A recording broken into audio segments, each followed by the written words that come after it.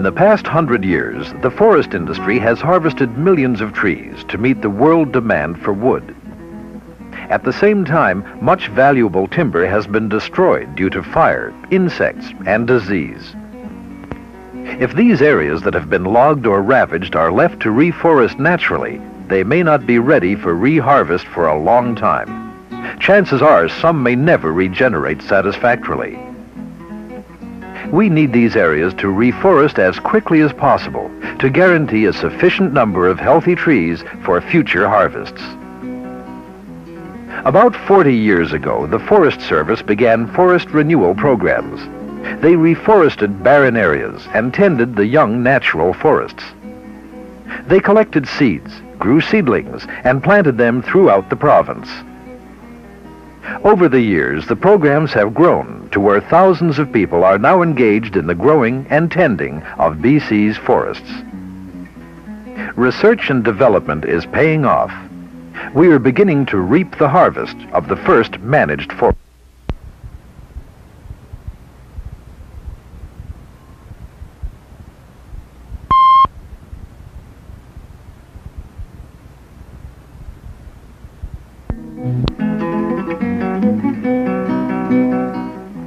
While many of our forests are naturally regenerated from young growth under old stands or from nearby seed sources, there is no guarantee that a sufficient number of young trees will reforest these areas, or that they will be of the best quality and growth.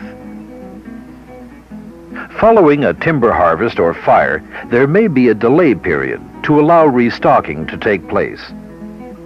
Regeneration surveys will be conducted later to determine the extent of natural growth. The number of young seedlings are counted, and on this basis, the decision is made whether the area needs restocking. The more productive growing areas usually get the most attention because of their ability to produce a much larger harvest.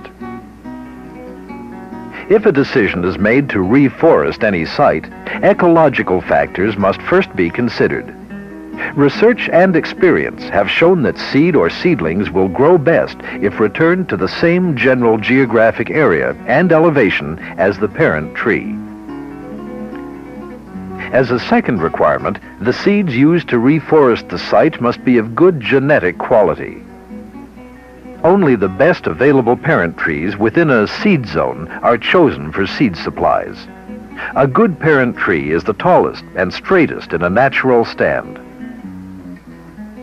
A good cone crop may occur once in every 15 years. This means that in a good year, sufficient cones must be collected from the different seed zones to last throughout the poor years. To estimate a cone crop, a winter bud survey is taken. A great number of sample branches are collected and placed in a warm environment to simulate spring thaw. The female buds are counted and then compared to the number of male buds. This provides a basis for determining whether there may be a collectible crop. When the cone crop is forming during the following summer months, survey areas which indicate promise are frequently checked.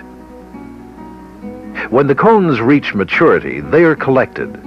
The safest and easiest method is to gather them from recently felled trees in active logging areas. Other methods include employing tree climbers and, more recently, experimenting with aerial techniques. As a more manageable alternative to wild stand collections, seed orchards have been established. Here, cuttings taken from the best trees are grafted onto rootstock. These trees are carefully managed to maximize seed production and provide more frequent cone crops. With pollination control, an even higher quality of seed may be produced. Regardless of how or where the cones are collected, they are tagged according to their species and source. The cones are kept dry and cool and shipped to the Forest Service Seed Center or to a commercial extractory. There they are heated in a kiln and then shaken to extract the seeds. Good seed is separated from the chaff and carefully packaged. Each seed lot is labeled according to its species and place of origin, and then placed in cold storage. The Forest Service tries to maintain a 10-year supply of seeds as an insurance against poor crop years. The best time for planting a new crop is as soon as possible after the forest is harvested or the land is denuded. Evaluation for site preparation and planting is based on ecological factors such as soil type, slope, species, and elevation. The extent of natural regeneration, vegetation, and productivity of the site are also taken into consideration. Prescriptions are formulated for each area to help get the land reforested quickly with the most suitable seedlings. These prescriptions are often prepared several years before the area is scheduled for harvest. Areas with sufficient growth under harvested stands or those with a nearby seed source require no planting, but may need some mechanical site preparation to assist nature. To provide a better medium for seed germination, the ground can be scarified to align and crush debris and expose the mineral soil. The area is then left to allow natural seeding to take place. If an area is scheduled for planting, some site preparation is usually necessary. The method of preparation chosen is based on site evaluation and prescription. Broadcast burning is a recognized silviculture treatment on many areas. It reduces fire hazard and heavy slash and allows better planter access. When the slash is lighter, a bulldozer may be used to windrow or bunch the slash into rows or piles where it can be burned. Seedlings are planted individually by hand throughout the prescribed area. Great care is taken to ensure that good planting spots are chosen, that the spacing between them is acceptable, and that they are planted at the correct depth.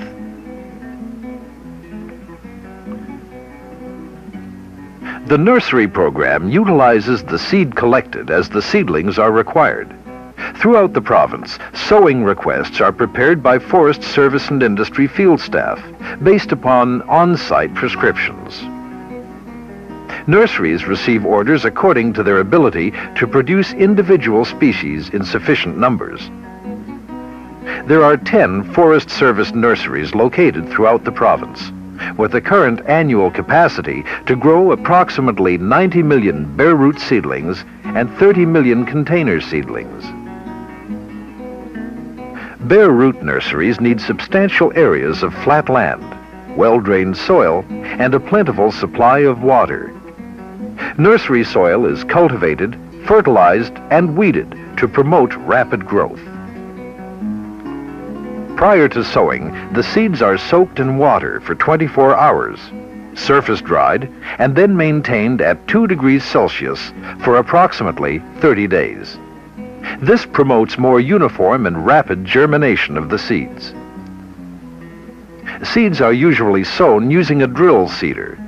This machine makes 7 drills or rows in a nursery bed, and seeds are deposited at regular intervals along each drill. Depending on seedling growth, a root pruning machine is used to trim off the longer root ends. This encourages the growth of bushier roots, which improves the seedling's chance of survival when outplanted. At the end of a second growing season, seedlings may be lifted for outplanting. This job is speeded up greatly by a machine capable of lifting 7 rows at once. In the sorting shed, good quality seedlings are bundled and any long roots are chopped off. They are then placed in a cool environment to preserve them until planting.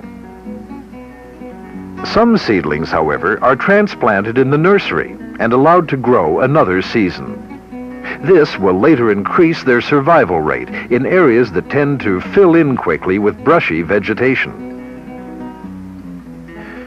In the container nursery system, seedlings are grown in a controlled environment. This allows nursery workers to better manipulate the seedling's growth.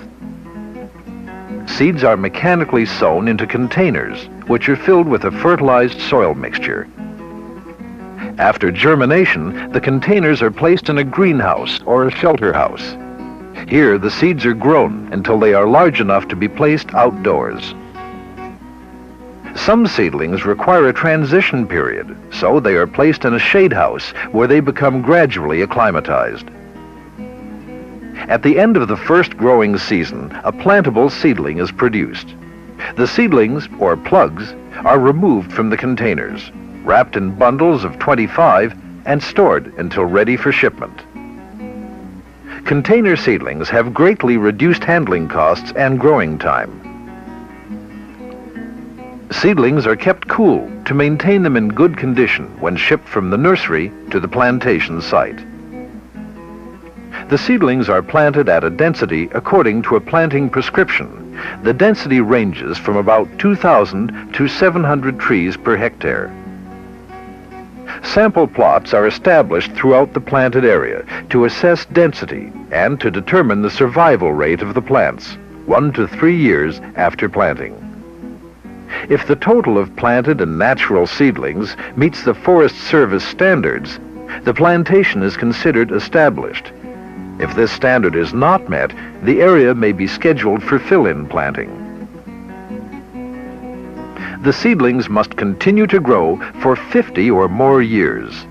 Silviculture tending programs are carried on throughout the growing cycle of the stands, and their application ensures that the managed areas will produce maximum yields of merchantable timber. On the sites where non-commercial trees and brushy vegetation crowd out young trees, a conifer release treatment is applied.